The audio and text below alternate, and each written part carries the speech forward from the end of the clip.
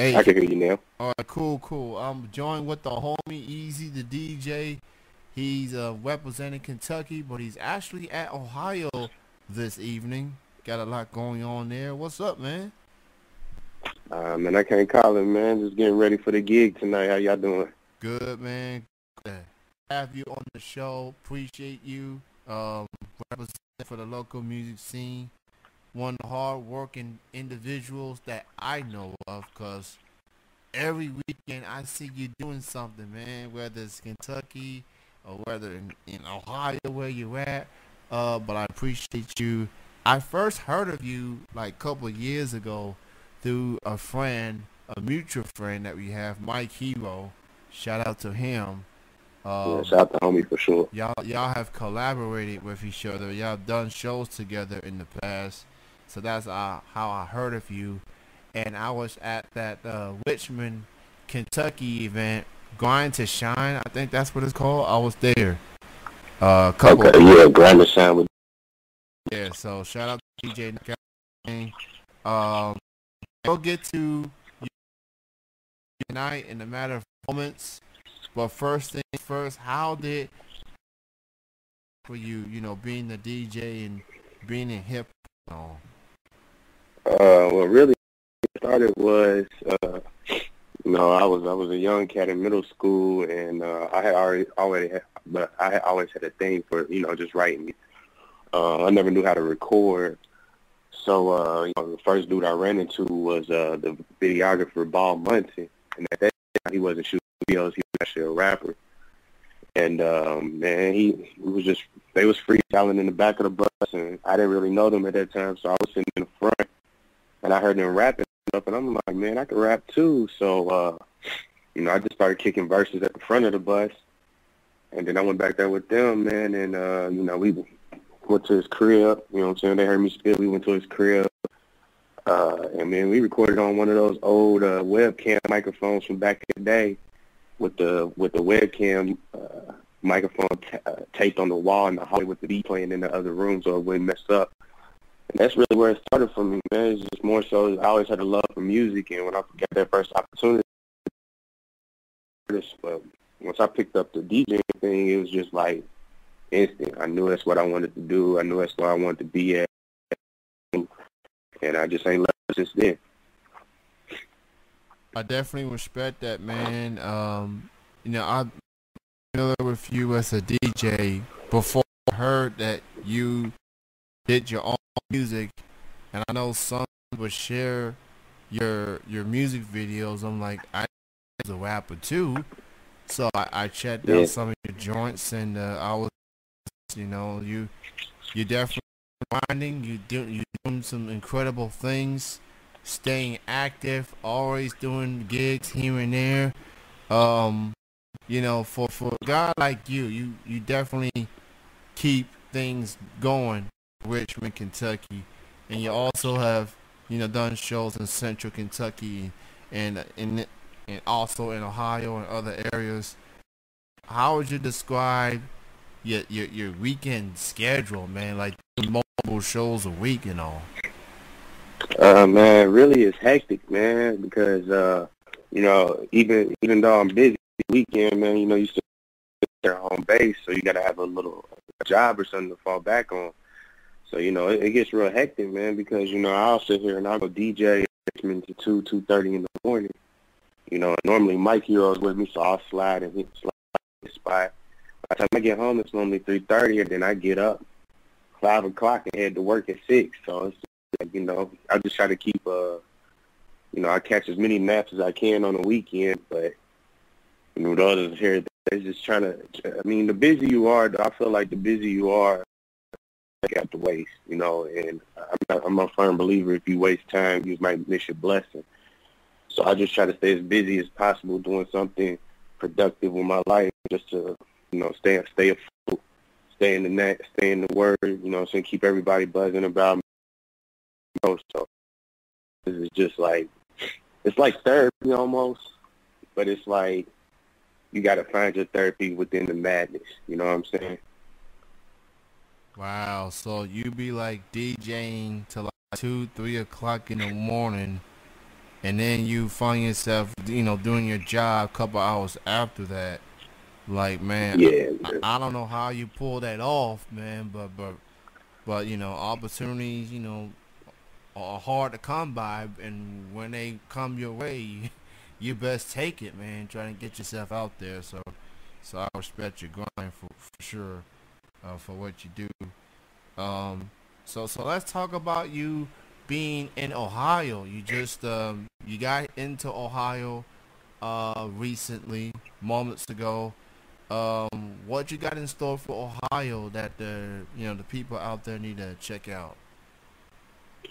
Man, tonight, man, I'm gonna be doing the DJ thing. So really, I'm just gonna be, really putting forth my best effort to give them the best show possible. It's a newer club called Fusion Nightlife. So this club probably just opened up a week ago. And it's crazy because I've actually been trying to get into this club for it to stay open, and I ended up knowing somebody who was having a party here, and I was like, all right, well, and they called me, they booked me. You know what I'm saying? And, normally I'm just going to give them the best I can, man, and give them put on a show.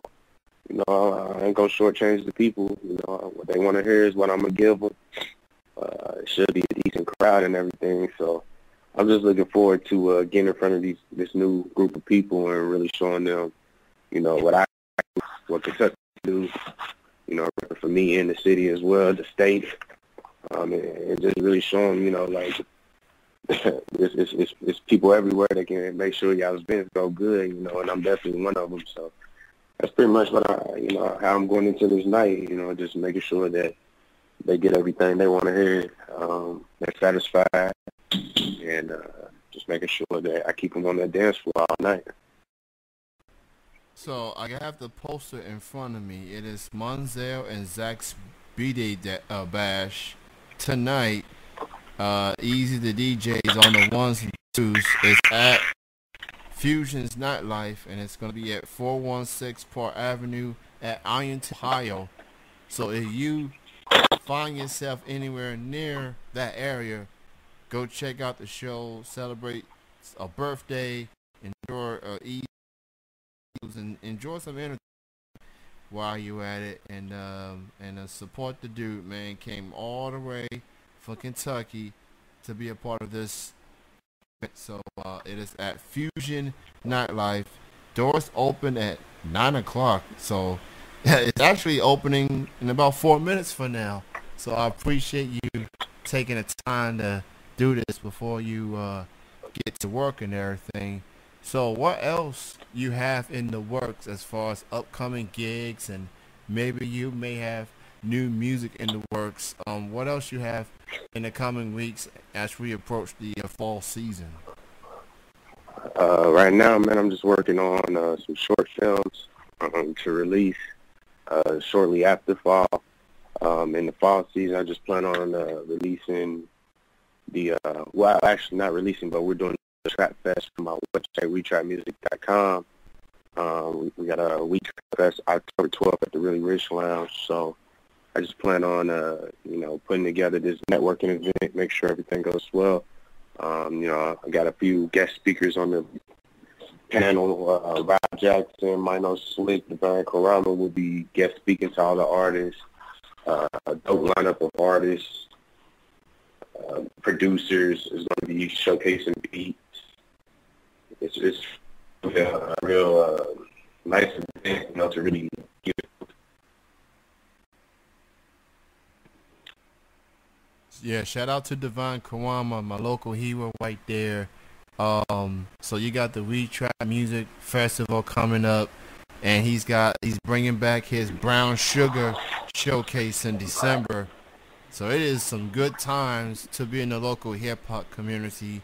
That's artists that's looking for platforms. So shout out to you, and shout out to Divine for having a variety. Okay, that's fine. You don't trust me with the yet. That's fine. That's good. Thank you. I'm bad. And I was leaving at the hotel. The woman stopped me, but man, Divine definitely been a big. Just speaking on Divine's definitely been a big help. Brown Sugar back in the day when I was young, man. That was one of my favorite events to perform at, just because people actually music I was doing. I always felt like I had a different style of music, and it's more so realistic life stuff. You know, I've been through a lot of life, and the main thing I try to focus on is just the best possible version of me. And he always gave me to do that at his shows. So definitely a big shout out to the big homie, man. He's done a lot for the scene, he's done a lot for the city.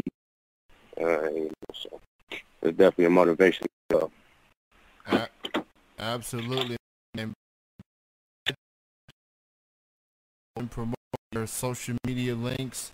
Where can people check you out, and where can people listen to your music and everything else? Yeah, you can find me on everything, Twitter, Instagram, iTunes, Spotify, everything. It's Eazy The DJ, all one word, E-A-Z-Y, The DJ.